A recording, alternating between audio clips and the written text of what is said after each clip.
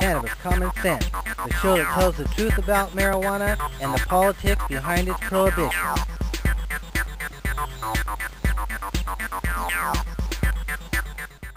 Hello and welcome to another exciting edition of Cannabis Common Sense. We have a great show for you tonight. Our guest tonight is Anndrea Hermann, a longtime expert in the field, hemp, a pioneer who has been pioneering hemp seed and hemp food production, hemp fiber production, and working with the Canadian government and past president of the Hemp Industry Association. So stay tuned for that interview. And first we'll come out with our infamous dancing cannabis leaves. I feel the force.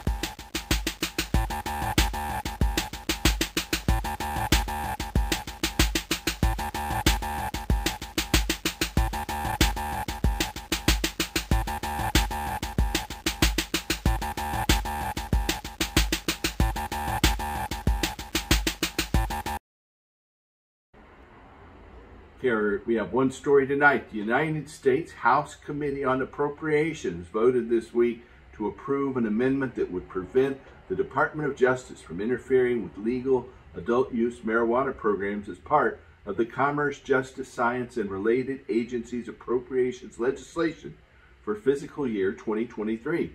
The bipartisan amendment would bar the Department of Justice from using resources to interfere with the ability of states, territories, tribal governments, or the District of Columbia to implement laws and regulations governing the legal and regulated production, sale, and use of cannabis by adults, or to target people acting in compliance with those laws. This amendment was approved by the full House of Representatives as part of the annual spending omnibus bill for the last 2 years, but is yet to be included in the final legislation. Since 2014, members of Congress have passed annual spending bills that have included a provision protecting those who are in compliance with state medical cannabis programs from undue prosecution by the Department of Justice. Including these protections for all people that are legally acting in the federal budget will go a long way toward giving individuals, businesses, and state governments some peace of mind while signaling that the vast majority of Americans support legalizing and regulating cannabis, that their elected representatives are actually listening to them. Our own elected representative here in River City, Portland, Oregon, is U.S. Representative Earl Blumenauer, and he said, quote, "Congress must honor the will of the voters and prevent wasteful Department of Justice prosecution of those complying with respective states or tribes' cannabis regulations. I have spearheaded the work to develop the language which protects the state and tribal legal programs that have been enacted laws to end prohibitionary policies and allow the development of both adult use and medical marijuana programs," end quote. The official DOJ internal guidance to deprioritize prosecution of people acting in compliance with state cannabis laws was in place from 2013 to 2018 when former Attorney General Jeff Sessions rescinded the Cole memo. Recently as April, Attorney General Merrick Garland has reiterated his position that it's a waste of DOJ resources to interfere with state cannabis programs. Unfortunately, such guidance has not been officially renewed under the current administration and does not carry the force of law, and federal prosecutors have a great deal of discretion in terms of the cases they pursue. There are currently 19 states, as well as the District of Columbia, and several territories where cannabis is legal for adults, and 37 states have effective medical cannabis laws. All national and state polling shows significant majority support for making cannabis legal. We're still working for that day. So our interview with Anndrea Hermann comes next. She's the author of a new children's book as well to her illustrious background. It's Tra-La-La's Journey to the Valley of Singing Flowers. So stay tuned for that. And remember, work to restore hemp. Good night.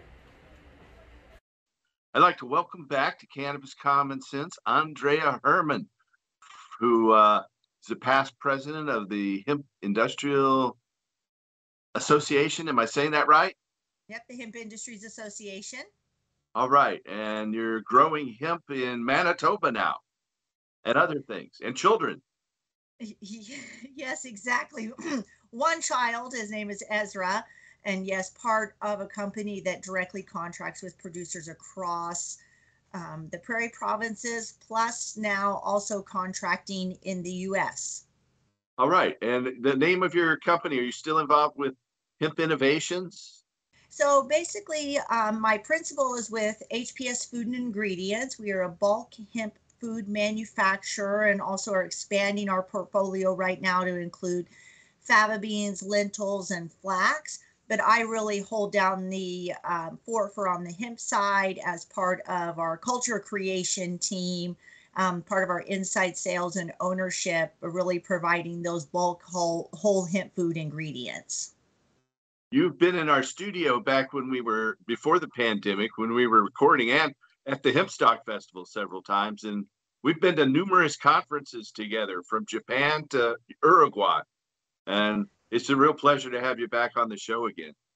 Well, Paul, you have inspired so many, not just myself, but so many with your TV show and just all the freedom fighting that you and your team have done since the really beginning of most of our times, and really being one of those people that were boots on the ground in the beginning and are still boots on the ground now. And that really says something about your preservation and perseverance. Yeah. In staying in the industry and still having a strong voice heard internationally. So both you and Teresa and your team. Thank you. I appreciate that. So let's go back to the beginning, Anndrea. How did you first find out about hemp, and how did you get involved with hemp in the very beginning? Yeah, well, I mean, first it was on the marijuana side. So being young, my friends, we had a joint, and that's where I first learned about cannabis. So around young, and I was like, oh, well, what is this? And what's this all about? Well, then being from the state of Missouri, I found out that we had, this thing called the Battle of the Hemp Bales. And there was this history of hemp in Missouri. And then that really started to strike a chord with me about, oh yeah, marijuana, great, great, great. But hemp, wow, like this is something that is for everyone, everywhere. So from that, I just started kind of learning. Of course, I got Jack's book, The Hemper Wears No Clothes, which most of us have in our collection. And that really opened up more for my mind about what was going on with hemp and how, it could impact our lives. So that was a real precursor book, like so many people that was the text. That was the educational book that was out there at the time for us to really learn deeper into what was going on with hemp. It was before the internet and all of that. And by the time I got into university, I had already started writing papers on hemp and trying to dig out as much research as I could, which was limited. And I had to go to the university library to try to find information because our library at high school didn't have it. And then by the time I got into university, it was really the educators that started to, really want me to hone in on what I was passionate about. And my professor at Missouri Southern State University said, he said, Anndrea, you've got to declare a major. You got about 2 years left. You've kind of gone and you've got all your backcourt. It's really time to decide. And I said, well, none of these, biology, yes, but not really. Because we mostly had like botany and zoology. And I was like, well, maybe political science, but not really. And so from that, if you've heard of, which most people probably have heard of, Dennis Weaver.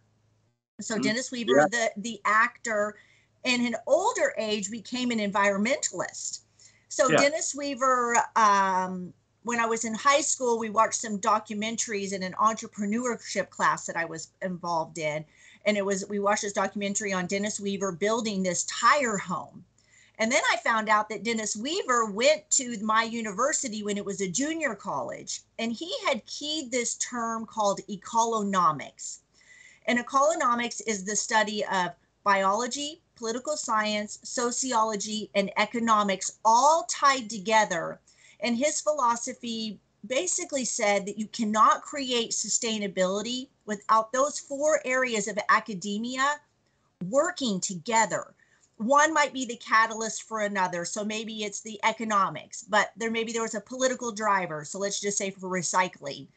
The town wants to put in a recycling program that if you can recycle a certain amount of things, you have to, or you're going to get a fine.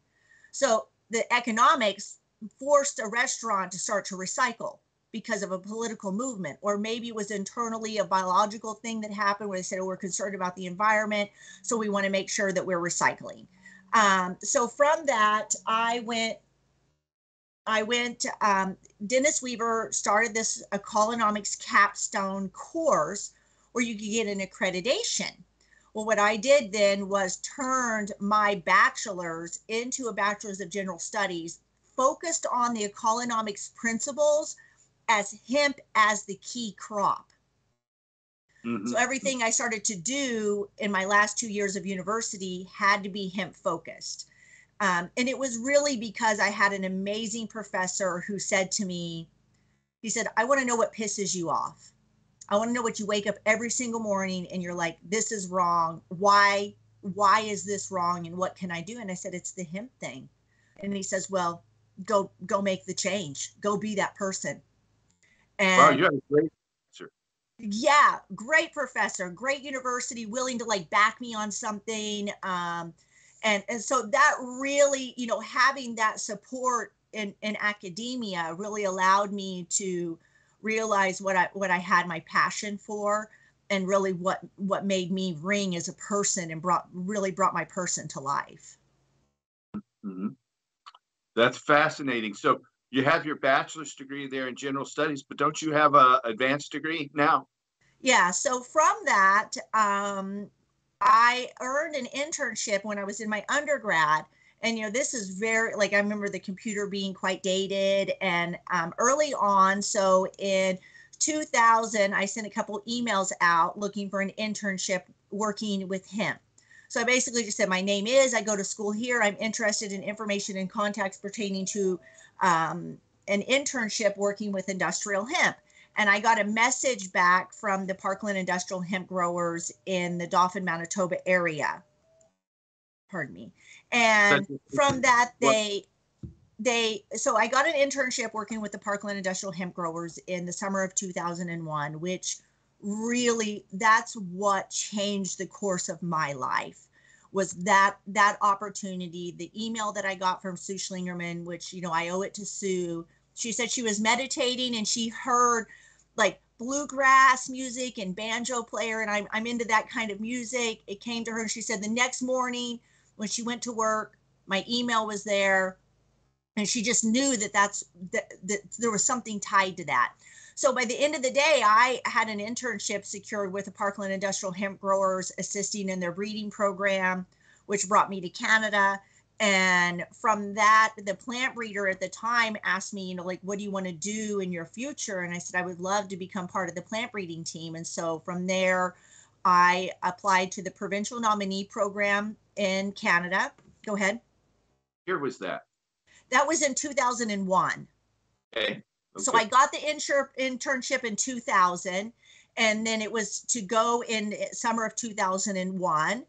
And so I got a little bit of grant money from the university. I was living on my own and totally supporting myself. And I had a mortgage payment and other things that I had to really think about. So it was the first time I took out a student loan so I could pay my car payment and my mortgage payment so I could come and do this internship, a free internship. But boy, did I ever earn so much from that free internship. I might not have made any money, but boy, what I learned and gained from that changed the course of my life and changed the course of a lot of people's life that trickled down after me that I was able to share and inspire from. So from that, I applied through the provincial nominee program and became and they had a unique skills workers division of that nominee program. And so one is I applied to the province and became recognized as a unique skilled worker with a unique skill that could train other Canadians to do work in this area that was lacking Canadian expertise. And then I became a landed immigrant. And then about 7 years ago, I became a Canadian citizen, now holding dual citizenship. So my wife holds dual citizenship too. She's, in fact, I just recently, about a year and a half ago, got her Canadian passport for the first time. oh wow, I didn't know that about Teresa. That's so cool. What province, where was she born at? Or was it like Halifax. She lived in Halifax till she was 5, and then she moved with her. Her mother's from here in Portland, so that's when she moved back here. But with a Canadian passport, you have to have another Canadian passport holder validate that I know this person and this person's real. So I asked Jody Emery. Jody Emery was the person who signed on to her passport. So that was oh, Jody, so much to her also, and Mark, she seems so wonderful, and she's looking so great as usual. Yeah, so I was really fortunate that the host family that took me in continued to take me in, and from that, the Canadian government had some funding for education come down through one of their agricultural funding programs, and we applied, and I got the grant, which paid for my master's in plant science. So I did a fiber agronomy trial, and so that was really successful, and also learned a lot there on time management, staff management, because you're working with summer students, planning, the trials, the data collection, the data analysis, and then writing your thesis. So from that, I earned my master's of plant science and hemp agronomy, and that was in 2004. I completed the let me see, I immigrated in 2004 and then completed that around 2008, 2009. I see. So when did you first get involved with the Hemp Industry Association, the HIA? I am our longest standing board member now of 12 years being on the board, and have been involved in the association for probably 25 years. So you remember years and years ago when the DEA was initially trying to block hemp, we had these Right. like the DEA hemp picnics.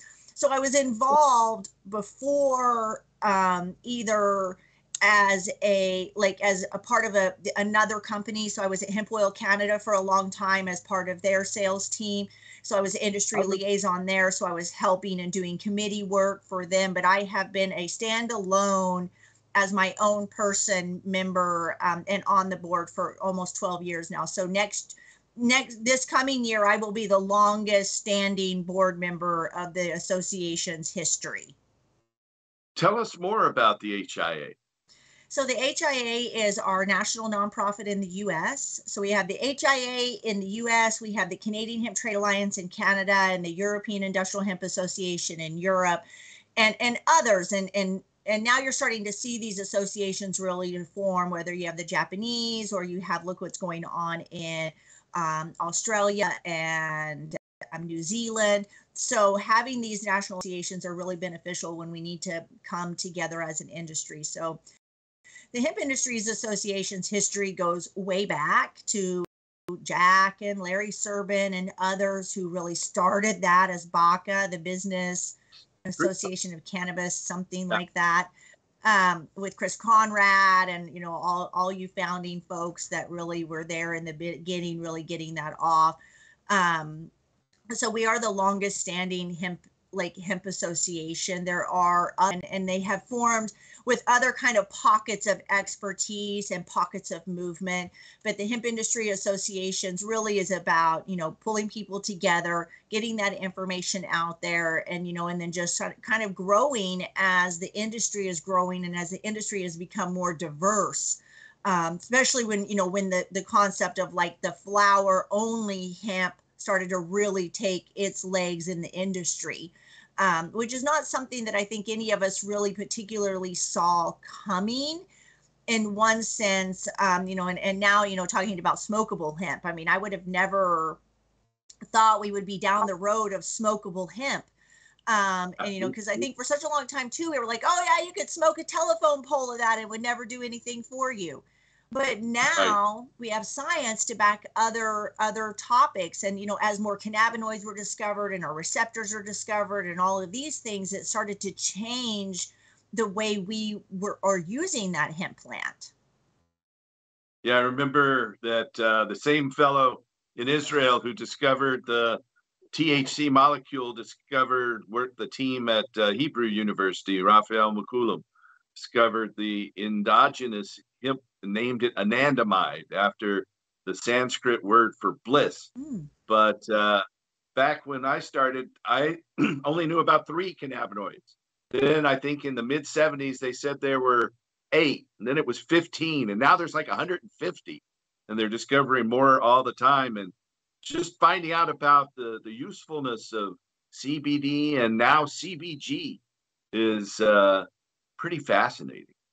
Yeah, and I think even when we start to look at the hemp seed grain in itself and what it can be made into, and still the markets that we have to still open up. I mean, I remember taking press cake to the dump and like literally just trying to kick a bulk tote off the back of the truck because we didn't have a protein market yet. And then, we had oil, and we maybe had hulled hemp seed, but those things. And now we're starting to see those foods really start to get in the mainstream, where you're having, like the IGAs or the superstores or the Walmart kind of brands come on with hemp in their ingredients. And that's really what I want to see happen to hemp foods, is it becomes an ingredient. It's not so much that your food is totally marketed on that. We kind of saw this in flax. So there for a while, when flax was really coming out onto the market, it's like, oh, it contains flax. Oh, it contains flax. Well, now flax is just an ingredient. Yes, it's something they can still market on, but it's not like they really hone out the fact that, there's flax in this bar. So we're starting to see more of that also, where hemp just becomes part of the ingredient for its functionality, and not so much just as a little marketability tag. So what's your current company, and how did you transition to your current career path? Yeah, so when I departed from hemp oil, I started a consulting company, and that really gave me the opportunity to widen the work I was doing, and really allowed me to start really working and helping people's dreams come true when it came to hemp. So I really enjoyed my 10 or so years of just straight up consulting. And then HPS started up, and they came to me and said, hey, we know you've got some background in food. Would you help us start up the bulk hemp food company? And so now that's been 7 years ago. I've been back, working full time for a company. Thankfully, I'm able to work from home, which is amazing, because now that I have a 4-year-old, that really, I really appreciate the fact that I can continue to have my home office, and that my husband and I can be full time in our son's life and not have to go to daycare, which is, great if you can. If you can't, I understand 100%, but it's really nice from that point of view. So my principal role is just managing. I'm one of the operations, so just making sure that all the orders are flowing in and out correctly, working with production, working with our grain allocation team on making sure when stuff is coming in and getting that product allocated. So I really enjoy it. It's a fun job. And now that we're starting to see other commodities come in, and those are all based on our sister relationship with our sister company, Hemp Genetics International, which is now joined up with Verve on the genetics side. So the sister company had been breeding hemp for now since the early 2000s. They were part of the group that first brought over some of the Vavlaw grain that came over early days here in hemp. So our team has really been involved in the hemp industry in Canada since they turned it around in 1998. That's when it became re-legalized. In May of 1998 is when it was re-recognized. And of course, prior to that, there was some trials that were going on, and of course some government movement with Ernie Small. If you've not had Ernie on your show, you should try to get Ernie Small on here. He's amazing. I'll do a little introduction there. He worked with Dave Marcus from over at Pure Hemp Papers. Okay. Really great guys. So, and Ernie's part of kind of the government, but he's the one who tagged that 0.3% in the field. And then the 10 parts per million. So one of the things about Canada, unlike in the US, is that we have a Delta 9 limitation on food products. So it cannot have more than 10 ppm Delta 9 THC in the food product. We have no regulation side for CBD, CBG, or any other cannabinoids, total or not, when it comes to what's in the food. But you're starting to see those types of regulations in, Australia, New Zealand. They will have started setting limits on, CBD, 75 ppm or less is allowed. So, unlike in the US, we have no THC regulation. And whatever, when someone says THC to me, it doesn't mean a lot, because there's a lot of THCs now. So which THC are you talking about? So you have to be very clear when you're communicating that message. But that's one thing that we don't have stateside yet, is any regulations pertaining to the amounts of this THC like we do in Canada, and it's set in stone. And we have one regulation here. So if you're in BC, Nova Scotia, the Prairies, Northwest Territories, it doesn't matter. You all still function underneath the same regulation, which falls underneath our Cannabis Act, which houses both hemp and marijuana underneath the same act. And then they just have different offices that kind of help control or manage that paperwork. I see. So as a hemp farmer, when you harvest your crop, how do you start preparing for the next year? And what is the process you go through from preparation to planting to harvesting to marketing for hemp food products? Yeah, great question. Well, first you got to get your license. So it's free. It's online now, which is amazing. They used to have like all these different schedules. You'd have to fill out like 7 different pieces of paperwork, and half the paperwork was all the same information as the first paperwork. Well, now it's all online, which is really great. It makes it super easy to go in and renew. And now they're giving us 5-year licenses, which is also great. So your farm or basically your site license, so your home yard gets licensed. And then every year, then you have to report where you're growing at, because often what would happen is that back in the day, you would have to license a particular field. Okay, so that field would get a lot of rain and you wouldn't be able to plant in that field. You'd plant in another field. So you'd have to create an amendment document and send it in. And so that was happening lots, to where, it was a lot of paperwork for farmers to do. They're busy. And many of them living very rurally did not have good internet service. So, you're printing out and then you're chicken scratching on this paperwork and having to send it back into Ottawa and wait for them to come back. So now with the automated system, it's super easy to go in and fill out those documents and report whatever you need. They've made some substantial changes to the regulations, which has been some to the benefit, and then some that still need work on. So basically, first is you get your license. So you got to have your license to be able to buy your planting seed. And we do have a pedigree planting seed system here. So those are, what you're buying is at the certified level, and you cannot bin run that planting seed. So once you plant it and you harvest, that's grain, that's it. It has to go off to processing. You cannot repropagate that grain. And that's mostly for the genetics. As we know, like this plant wants to change, it wants to morph. And it is very adaptable. So that's why you'll see so many varieties also being grown, because, a variety that's going to grow well in northern Alberta might not do so well in southern Ontario, which is a long ways away from each other. Yeah. So there's different varieties that are growing in different locations, really based on, are you under irrigation? Is it dry land? And also on what kind of equipment you have. So some of the varieties are the shorter statured varieties, so 3 to 5 feet, and some are higher, 5 to 10 feet tall, let's say. So, it depends on what kind of machinery you have and how, what varieties are known to be growing well in your environment. So knowing, going to the ag days, going and visiting with other farmers that are growing, talking, at coffee talk in the morning at the local cafe, finding out what varieties have grown well. We always suggest to get a grain contract that helps you also, because typically those grain contracts come along with agronomists that can help you develop your crop rotation, talk to you about field selection, and, and what hemp should and should not be grown after, fertilizers. There are some grassy herbicides that are approved here in Canada. So conventional farmers do have the right to spray if they choose, but it's better to focus on crop rotation, weed suppression, instead of relying on herbicides. But there are some that are registered. Again, those are grassy herbicides, because hemp is a broadleaf, so you can't kill off broadleaf in a broadleaf, or you'll kill your hemp too.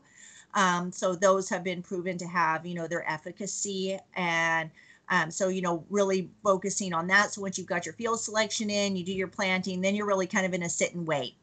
And then once it comes time harvest, again, this is, people say, oh, it doesn't take a miracle to cultivate a weed. Well, yeah, maybe once it goes in the ground, you can sit back, but there has to be quite a bit of care taken on the grain side to make sure that you're taking it off at the right moisture content, you're drying it down to around 8 or 9%, and then you're rotating that to make sure you're not getting hot pockets in your bin, keeping that under aeration, because if it spikes in its moisture, then you're going to get mold and moisture condensation in the bin, which could ruin a pocket of hemp in the bin, which then basically ruins the whole bin. So there's a lot of care that needs to be taken on the side of the farmer during the off season or the winter season or the grain storage portion of the season, to make sure that that grain is stored properly. And then also, we as a company are pulling samples from those bins and having those farmers send us samples multiple times, so we can monitor the grain quality to make sure the grain quality is retained and is good. And then once that comes in, you start, you really have a huge QA presence in the product, because in fact, at the end of the day, you're selling a food grade product, and you want to have the most strictest quality assurance that you can to make sure that the product is safe. So you've got to have one of the best things, I think, is you got to have a contract to be able to sell it. That's the bottom line for many farmers. And unfortunately, a lot of hemp farmers start out, they don't know what they're getting into. We ran into that with the introduction of hemp across the United States, and a lot of people lost their shirts, and in some cases committed suicide. But you've got a lot more of an infrastructure there in Canada to help with this, I see. Yeah, I mean, now granted, we had the same bumps in the road in the beginning too. There were, for instance, here in Manitoba, there was a company called CGP, Consolidated Growers and Processors. They flew in and they said, oh, don't worry about a thing. You just plant it, we'll take it, we'll process it, we'll get the equipment, we'll get all this stuff. And then they filed bankruptcy. And then they had a mass amount of grain and a mass amount of fiber sitting in the field, and these farmers going, what are we going to do? What are we going to do? We've stuck our necks out here. What are we going to do? And then, thankfully, great companies, like particularly here in Manitoba, Fresh Hemp Foods, Manitoba Harvest, Hemp Oil Canada, Dr. Bronner's, Bruce Foods, they all started to step in and really start to fight that battle and pull up from the bootstraps and say, all right, we can't rely on CGP. We got to do this ourselves.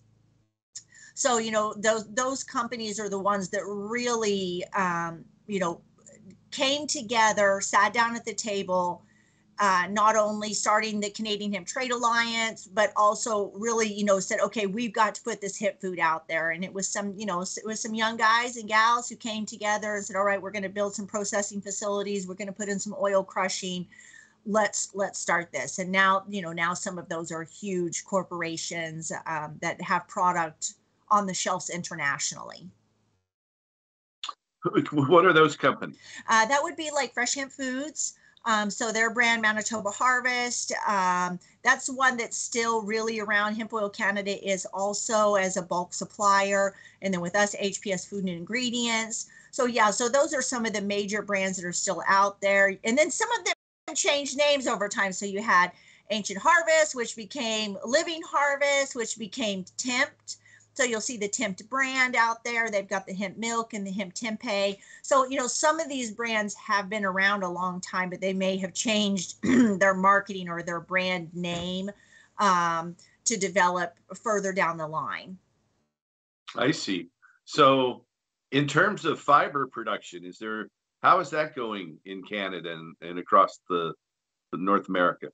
I think we're finally, Paul, starting to see some traction there, which is also something I have a hard time still wrapping my mind around. Is that, when I first came to the Parkland growers, it was about fiber, because it thought, oh, it's going to take forever to get this food thing together. Well, it's quicker to get food, I guess, in your bellies than it is in an animal belly, because that's another thing that we're still really working for, is looking at getting hemp feeds registered so that hemp can be put into feeds, which still technically, now in some states, they have placed some regulations in place to be able to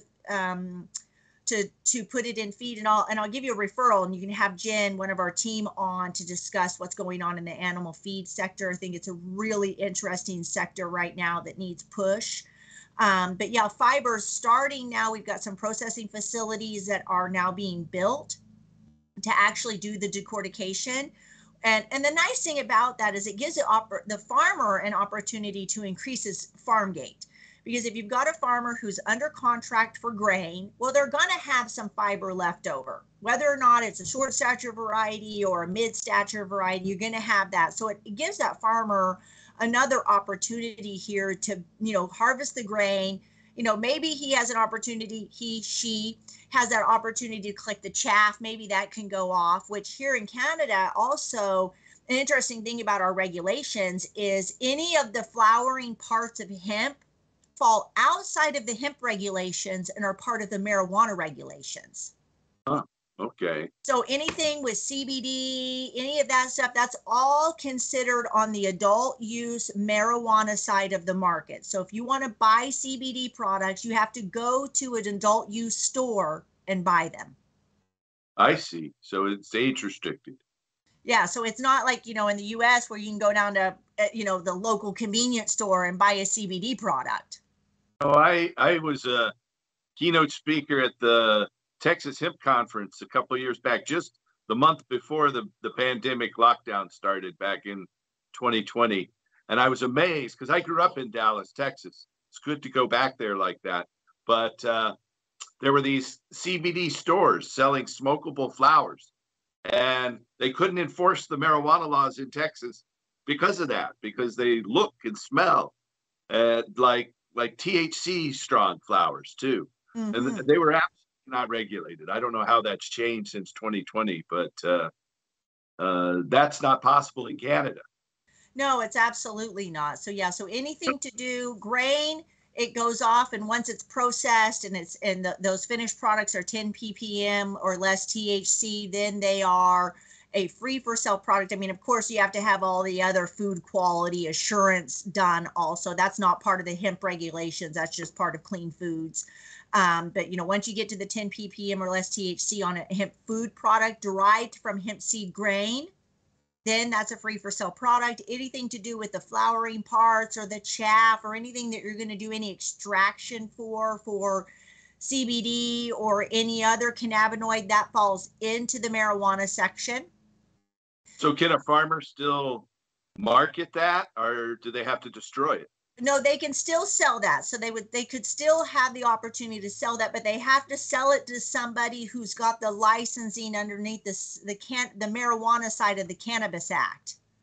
Mm-hmm, mm-hmm. And also, Paul, who took the word marijuana away from us? I want to know. I don't know. I don't know that either. Really peeves me off. We fought so hard to free the word marijuana and to make it, a safe word. And now all of a sudden it's like, no, we're not going to call it marijuana anymore. We're going to call it cannabis. And I'm like, cannabis is a scientific name, folks. It's, marijuana, it's hemp. They're both cannabis. So that's just another thing I have. I'm like, free the word marijuana again. Let's bring it back. Right.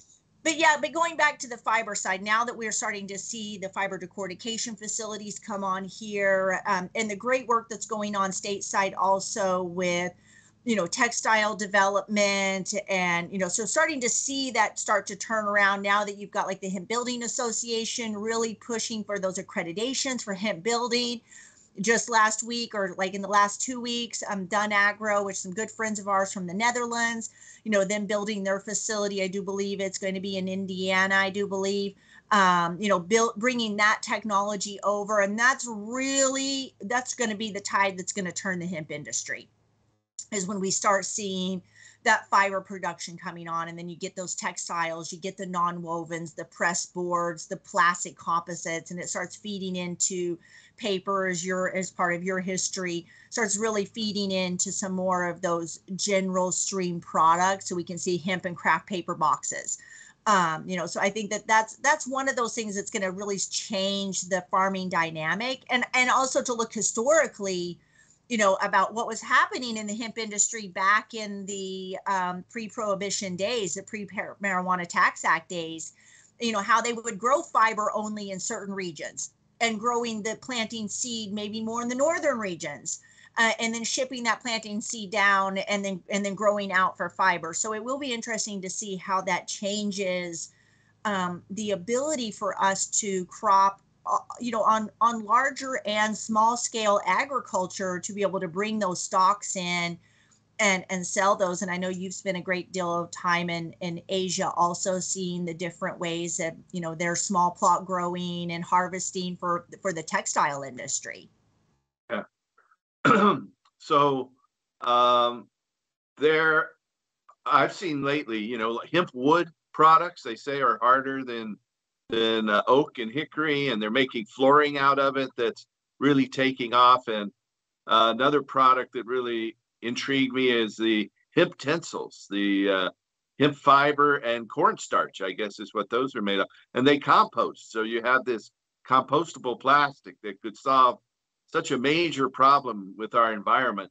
The fiber, that's what motivated me to really concentrate on the fiber products, was the environmental benefits of that. And, I named my company Tree Free Eco Paper, with the idea of it being ecological and economical too. But back to your background a little bit more. So there was a time, I remember, where your job was to go into the fields and test other farmers' crops for their. Are you still doing that, or how long a period of time did you do that for? Oh man! At one point in time, I was told I walked more miles in hemp than any other person alive, because I was the principal hemp sampler for the Canadian prairies for almost 7 or 8 years, and I would spend the greater sum of 3 weeks on the road pulling the samples. So the previous regulations had authorized samplers, were individual persons that had their certified agrologists and had background in agriculture could apply to become a sampler. And then the farmer you would arrange with the farmer to come to their fields. So sometimes I would do that directly with the contractors. And so then they didn't have to worry about it. They would give me the list. I would call all the farmers. I would make the arrangements, which, was like, drive 3 miles down this dirt road. And when you see a rock, turn right and go another 1.5 miles. And then you'll see the field. Yeah. And let me tell you, some of these fields were huge, and you're supposed to zigzag through them. So I learned a lot of things, like, you need a whistle on you. When I was in the tall fields, I would have a really long flag with me, that just in case I fell down or hurt or came on a moose or something in the field. I would, like, smack dab in front of a moose once.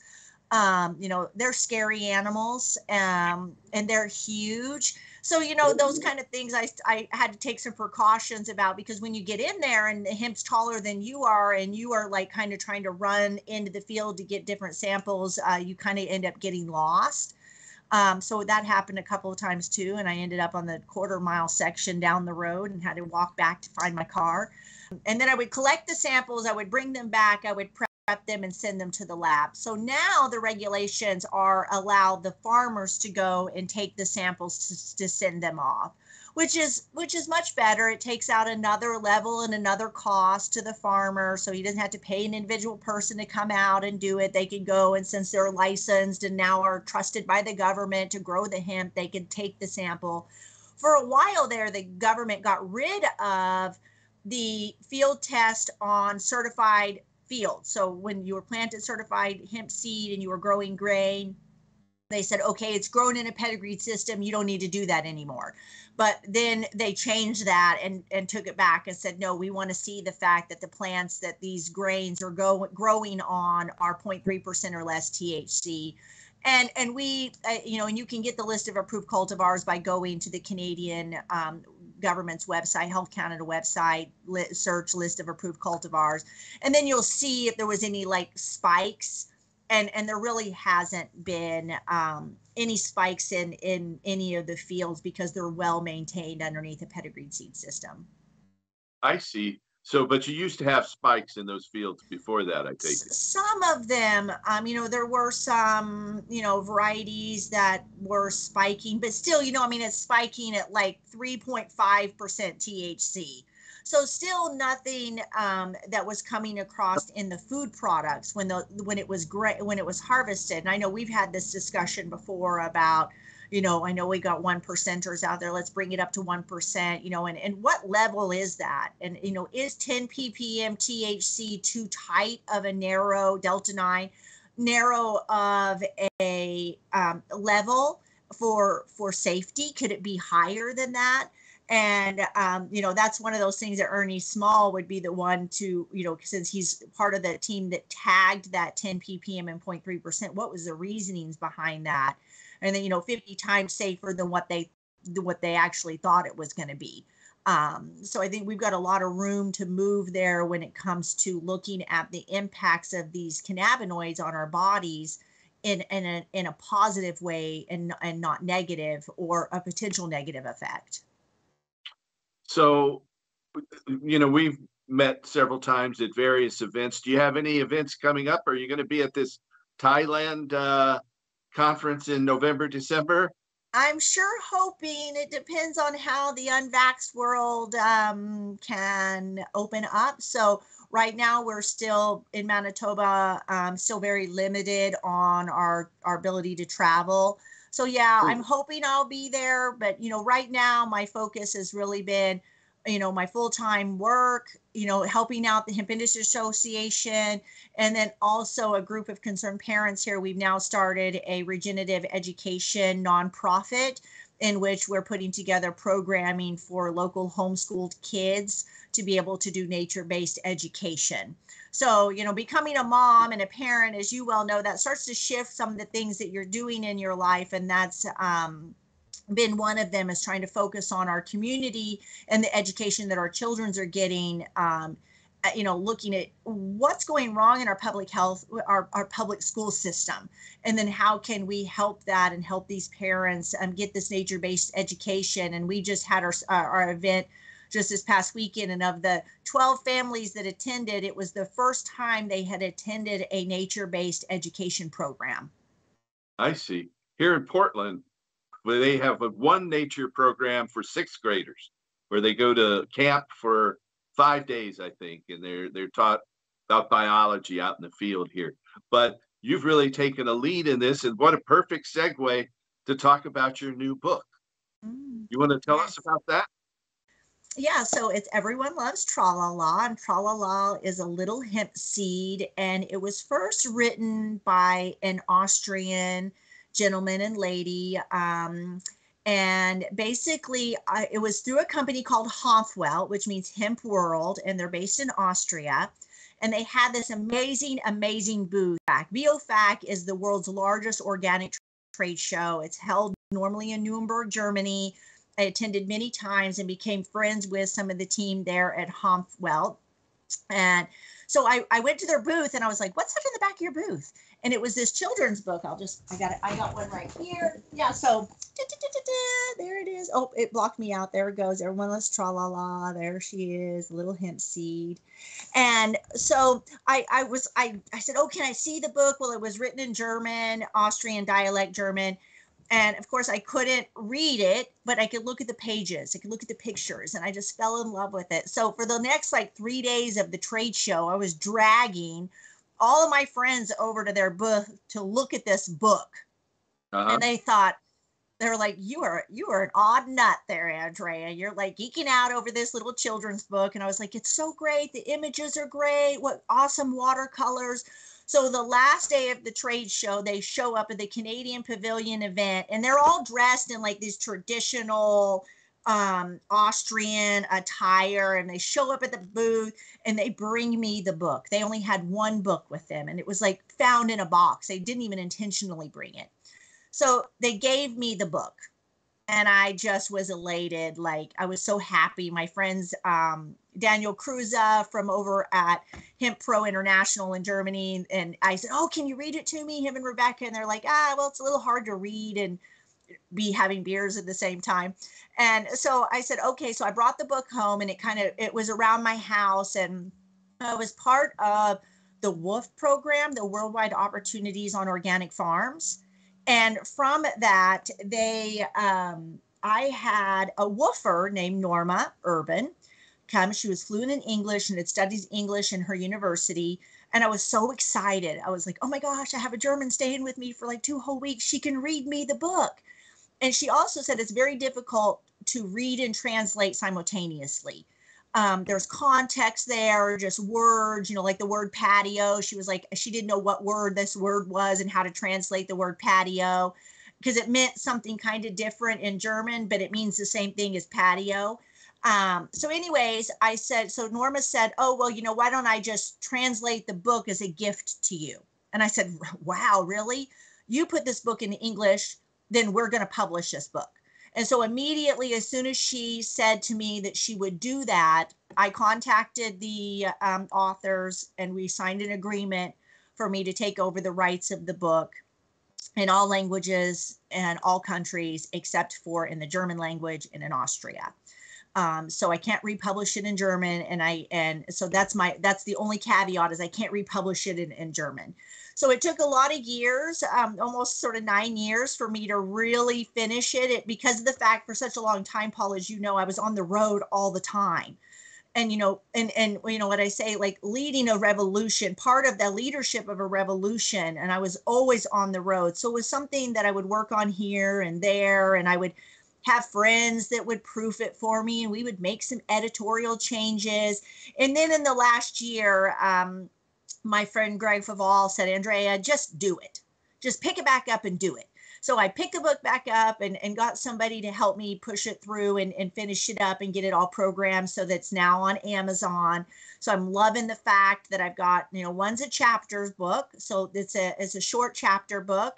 And, I've been reading it to Ezra. He's 4. So, you can read it to the kids or all the way up to, I think adults. I've had adults tell me they've got a lot out of the book.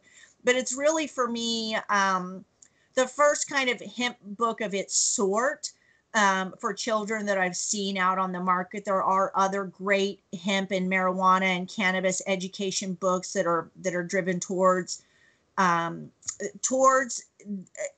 children, but this is a standalone one in itself, is talking about farming and what you can use and friendship. So I'll just read the little back blurb of it. Jeez. Everyone loves Tra-la-la. Tra-la-la is a hemp seed who lives on an organic farm called Hemp World. And I repositioned the book to be part of the Great Plains, and I talk about the Plains Indians and how we were on their land. One sunny morning, a friendly, elderly black and white tomcat tells Tra-la-la all about the field of the singing flowers.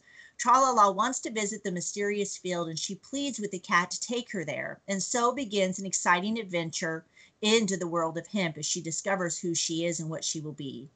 Tra-la-la learns a lot about the amazing plant she will once become, and her experiences, our animated characters on the farm, remind her of how important it is to have good friends.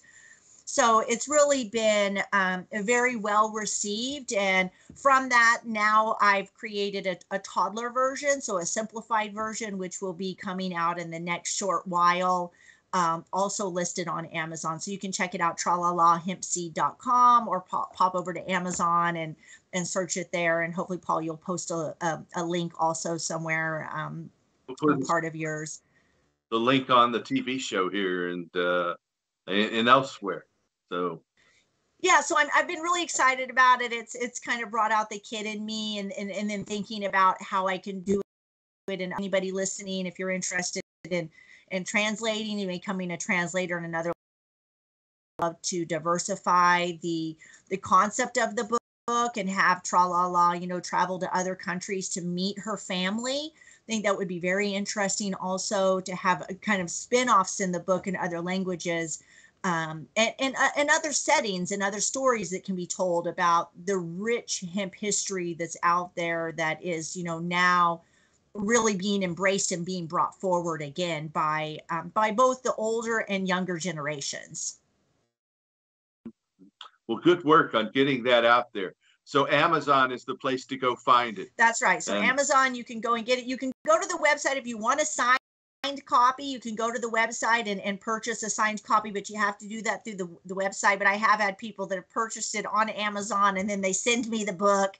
I do my signing and send it back. So there's a few different options there. So you can reach out to me directly, Anndrea for Hemp, or tralalahempseed@gmail.com. So you can go to those or go to the website and drop me a message through the website. what's the website? Tralalahempseed.com. Okay. So Tralala. TRLALA, hempseed.com. All right. And in terms of your business, and what links should we put up, and where can people who want more information about growing hemp contact you? I would say the best link for the concept of growing hemp would be hempproductionservices.com. So hempproductionservices.com. That's the bulk hemp food company, which we do direct contracting with producers in Canada and the US. So, and have our agronomy team and knowledge with our sister company of what varieties are working well, because most of our varieties are in all of the leading variety trials across the US. So we have a lot of a really fine staff of agronomists and team that are working closely with the producers, and then the quality assurance to make sure that the end product going onto the market is safe for human consumption. That's great. I get contacted by people in Latin America for fiber seeds and grain varieties and CBG varieties. So what is that website again? Hempproductionservices.com. All right. Well, is to say in closing, Anndrea? Well, I'll just say, thank you, Paul. Thank you to all the listeners, and, keep living the dream and keep spreading the word, and just keep it up, because we are not done yet. This revolution is not. We still have so much time and so much work that has to be done. So I just have been extremely blessed person to have been involved in this sector, and and have had the opportunities given to me so that I can inspire so many others. And that's what's been for me the most gratifying, is to walk away and be like, wow, I did that. I worked really hard to make that happen. And then to have so many people come forward and to be able to say thank you is really amazing. So thank you, Paul. Thank you, Anndrea. It's been a pleasure to have you back on the show again. I'm looking forward to getting an autographed copy of that book here pretty soon. I don't have any grandkids yet to read it to, but it'll be ready when they are. That's okay. Maybe, sometime at a hemp stock, you can have one for when you do a kids thing. You can have a reading or something like that. That would be fun. That would. Well, thanks again. Yeah, I think. Okay, Paul, thank you so much. All right. You have a good day, and thanks for coming on. Thanks for your dedication and lifetime of work on this. It's been an honor to meet up with you and have you here on the show today.